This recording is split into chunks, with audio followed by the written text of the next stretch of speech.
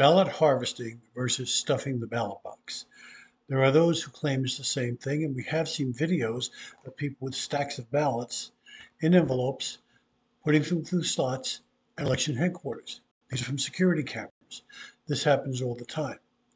What is happening is we have people who are going out and assisting people who are having trouble marking their own ballot because of a handicap or for whatever reason, and collect the ballots and then deliver them to county headquarters. That is not stuffing the ballot box. That is delivering valid votes.